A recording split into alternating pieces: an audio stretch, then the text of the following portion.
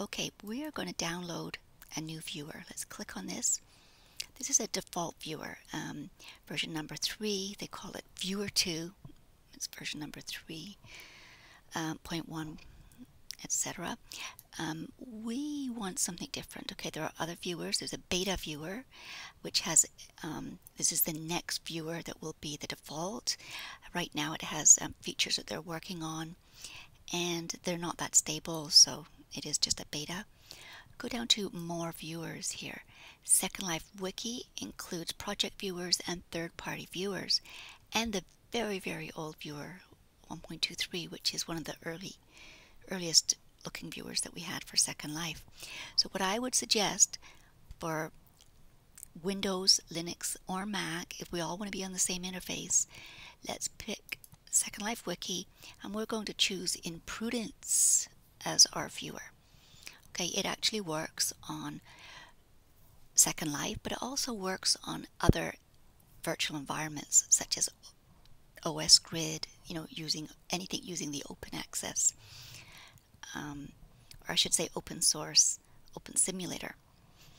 Okay, so here we're going to just go down to the bottom.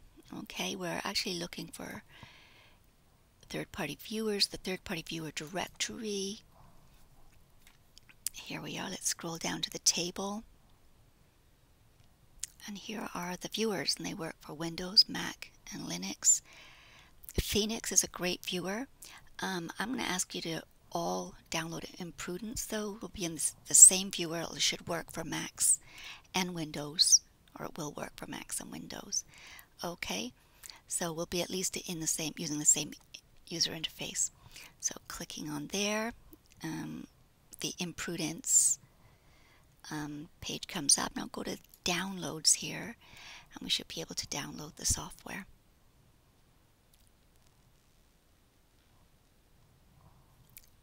Ooh. I must have increased the size of that. Let's see here. Okay, so there's Windows, Mac, Intel only. This is the stable version. And it says, due to known issues playing streaming music, Mac users may wish to use this version. Okay, so if you're on Windows, take this version. If you're on a Mac, in order to play streaming music, you may want to take the beta version. Okay, they'll be a little bit different. Not much. Okay, so anyway, I'm logged in here through Parallels, so I'm virtually on a PC, so I'm going to take the Windows. So I'm just going to take this one here, and I'm going to save that, and it's going to save it to my desktop here. Okay, I can actually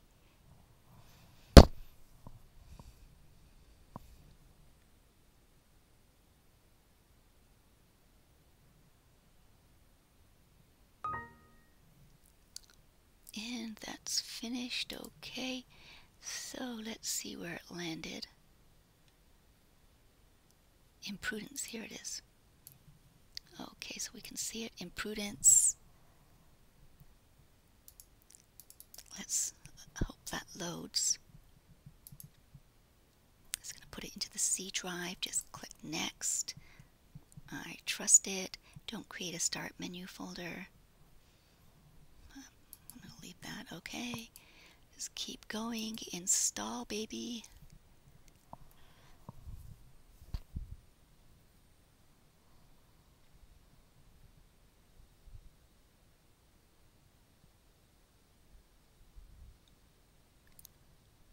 And this is an open source viewer.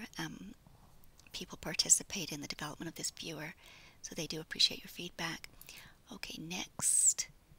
Run it. Yes, please.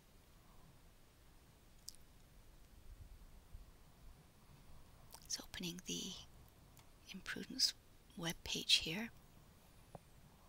So, to learn more about the viewer, for some help, I'm actually going to add it to my favorites, so I can come back to that.